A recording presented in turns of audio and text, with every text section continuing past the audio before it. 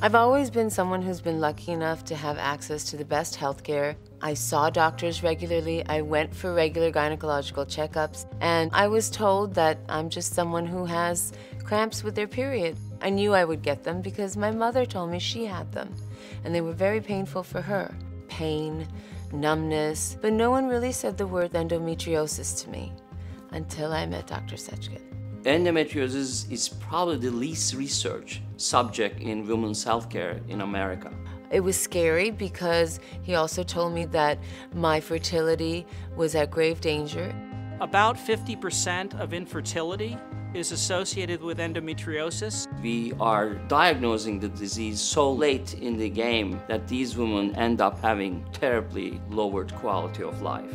Presently, the treatment of endometriosis is surgery, which is invasive, costly, and usually very late. My surgery took 4.5 hours, and I was bedridden from Thanksgiving to the first week of February. I wanted to turn my pain into something positive. So we started the Endometriosis Foundation of America, and the goals of the EFA are public awareness, patient advocacy, and research. Without research, we're just flailing in the dark.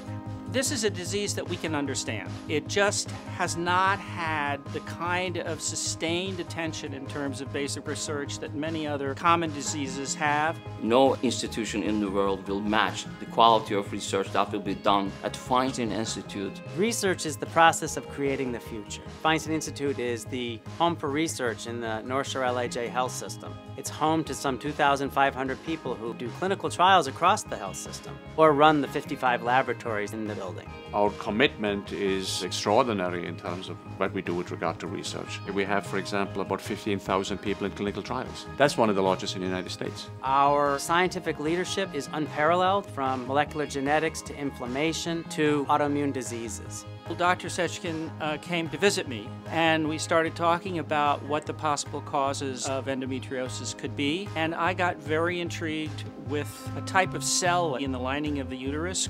Dr. Peter Gregerson is an internationally renowned leader in molecular genetics. I was very excited when somebody of the reputation of Dr. Gregerson was interested in endometriosis. Dr. Gregerson is a gift to a cause like endometriosis. I think the history will be rewritten with his work. My interaction with Dr. Sechkin is a perfect example of why the Feinstein works. Dr. Sechkin has started a foundation which has been kind enough to support us here. Our partnership of Endometriosis Foundation of America with Feinstein Institute will make a difference in the future care of endometriosis. The Feinstein Institute will be producing cures based on the knowledge that we're producing today. These cures, in some form, may be pills or injections, but in other forms, may be small implanted electronic devices that control the activity of nerves for the benefit of our patients. My most gratifying moments are receiving a phone call saying that someone is pregnant. After starting the foundation in April of 2009, I found out I was pregnant. I'm feeling great today, and I'm so thankful that we'll be able to use what happened to me to help do the research we need to find out how to alleviate this disease and other diseases like it. With good research, we're finding that we can prevent some type of ovarian cancers with early intervention and removing the disease. There has never been a more important time to support research than today. The steps we need to make to move forward towards cures require philanthropy. Without that, we will not succeed. It requires a family effort. The health system itself, the researchers of Feinstein, the donor community, the public at large, the people who actually volunteer to be part of clinical trials, working in a holistic, synergistic way to promote the discovery of new cures.